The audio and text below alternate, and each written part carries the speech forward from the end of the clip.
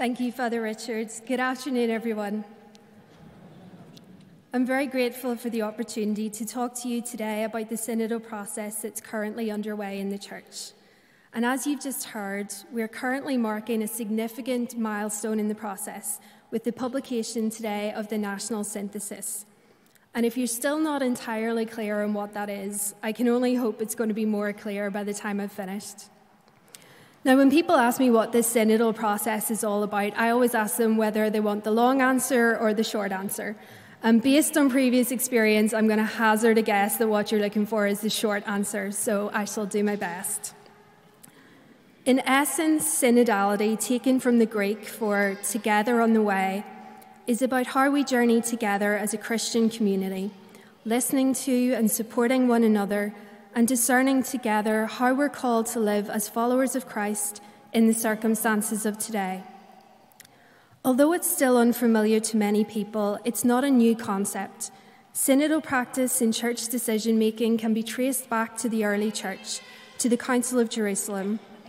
But Pope Francis has now called us to a re-examination or rediscovery of this practice, thinking critically and creatively about how it can be widened and deepened in the life of the whole Church, drawing all of the people of God into the work of shaping the vision and mission of the Church, and developing with that our sense of collective responsibility. And in doing so, the Pope places particular emphasis on our responsibility to those who are most in need, those who are vulnerable or marginalised. In my work in the area of interchurch and interfaith relations, I often hear leaders from other Christian churches and other faiths talk about how Pope Francis has inspired them. I remember in particular meeting an imam in Denmark where we were learning about challenges in interfaith relations, and he said, "I love Pope Francis. I see in him a unifying figure for peace."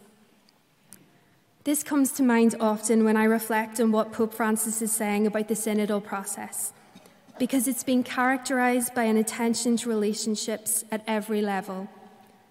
This was evident in the theme that was chosen for the Synod on Synodality that began in October of last year, which was communion, participation, mission. The theme prompts us to reflect on how we relate to each other in the Church, to examine where there may be barriers that prevent people from experiencing welcome and belonging, and to think about what the Holy Spirit may be calling us to do better to help people experience the guiding and healing presence of Christ in their lives. Pope Francis is clear that this global, universal process of reflection needs to be firmly grounded in the local church context.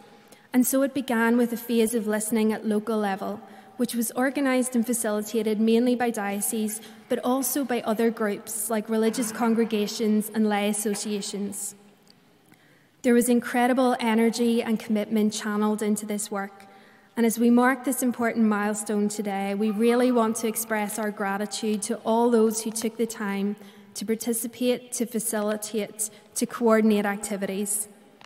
A wide range of different types of outreach was organised to take account of the circumstances of the pandemic, but also to think creatively about how to engage people who were coming from maybe very different places in their faith journey, including those who were struggling or those who were feeling marginalised. At the beginning, of course, there was a nervousness and uncertainty because people didn't really know what to expect, but we've been learning by doing as we journey together. And the thing about synodality is that it really does have to be experienced in order to be fully understood, so that we can truly appreciate how transformative these processes of deep listening can be.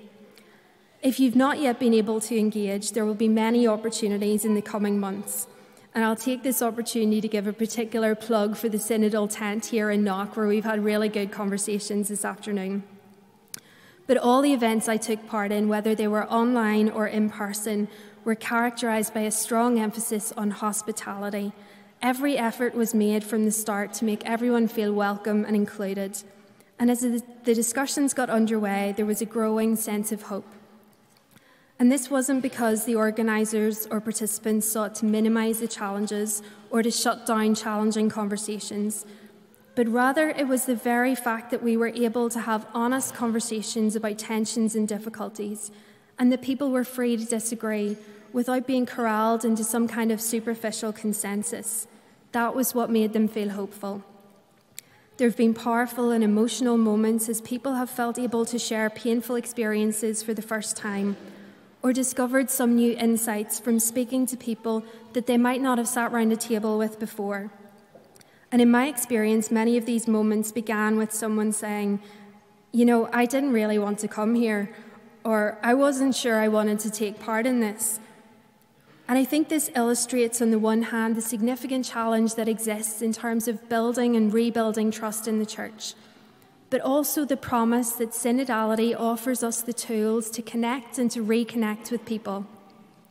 So the diocesan phase of this work concluded at the end of May, and in June, over 40 synthesis documents were submitted for the next stage of the work at national level, as well as being published online as resources for dialogue and pastoral planning. It's important to understand that in this process, a synthesis is much more than just a report of what was said. Instead, a small group of people with different backgrounds, different experiences, come together to engage collaboratively and prayerfully with all the views that have been collected in different ways over the course of the process.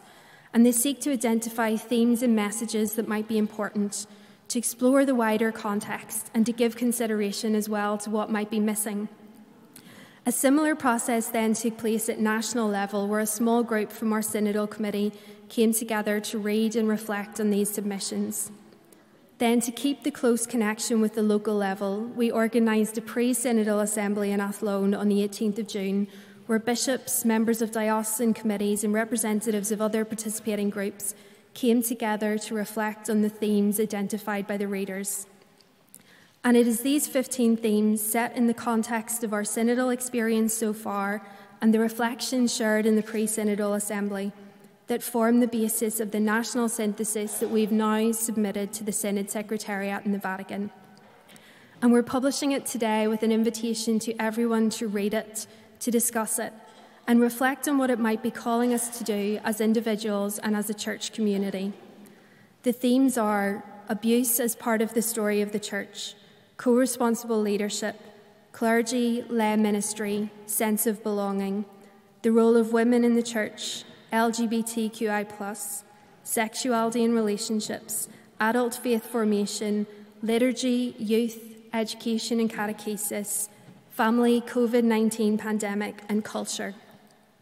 Undoubtedly, these themes are complex and interconnected, and in approaching the national synthesis, it's important to bear in mind that this is not intended to be the last word on any issue, but rather it's offered as a resource to support a deepening dialogue. And ideally, it will be read alongside the local syntheses, because these each have a unique quality and value.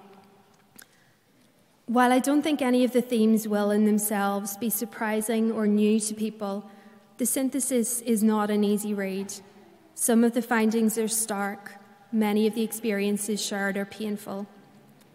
The synthesis points to areas where there are tensions or opposing views about the future, and none of this will be easy to navigate. But throughout the process, the honesty and clarity with which the challenges have been articulated has helped to build confidence. And as I mentioned, there have been many encouraging aspects: the quality of the dialogue, the positive experiences of the listening sessions as reported by participants, the discovery of the incredible resource that exists within our church in the skills and experience of those who've offered their time as facilitators. And of course, the fact that, as we read in the synthesis, there is clearly a lot that people value and appreciate about the church. At the same time, however, we're very conscious that the work to date has also had its limitations. We did not reach as many people as we would have wanted with the invitation. It takes time to raise awareness and build confidence, and we've been challenged in particular in the course of this process to look critically at the Church's connection to the most marginalised individuals and groups in our society. And so the national synthesis offers a foundation to build upon and may help us to see some of the gaps more clearly. Arising from these reflections are questions that need to be examined more deeply at the levels of the local, the national and universal Church. At local level, it's important to take time to reflect on what pastoral actions we could take now. What might we do differently as a result of what we've heard? At the national level, the Irish bishops have also committed to a national synodal pathway for the Church in Ireland, and that work will continue beyond the timeline of the Universal Synod. The decisions about how that process will be developed, have not yet been taken, and so there are still opportunities for people to get involved and help shape it. And the Universal Synod will now move into its continental phase, where the fruits of the different national processes will be shared, initially for us at a European level. This provides an important reminder of our global Catholic identity and the need to ensure that our sense of collective responsibility extends not only beyond the local church, but that it also takes into consideration those who are most vulnerable globally, those who may need our support or be impacted by our choices. As important as what we do will be the way in which we do it. Some of these painful issues around identity and belonging have the potential to be divisive, but our experience to date demonstrates that they need not necessarily be so. It is possible to hold on to our convictions and at the same time to choose relationship over rupture, taking the time to ask questions, deepen our understanding, to seek points of connection even in the midst of disagreement. Pope Francis calls us to resist the temptation to turn diversity into opposition. And as we look around our world today, and as we reflect indeed on the history of this island, we can see the devastating and often deadly consequences of polarizing tendencies that turn every disagreement into a power struggle. Through the synodal process, the Church has a God-given opportunity to model a better way, contributing not only to the healing of relationships within the Church, but to the work of building a more just and compassionate society for all. When I've been speaking to people about why they've become involved in the work of synodality, Pope Francis' vision of the Church as a field hospital at the service of a wounded society is frequently cited as their point of reference.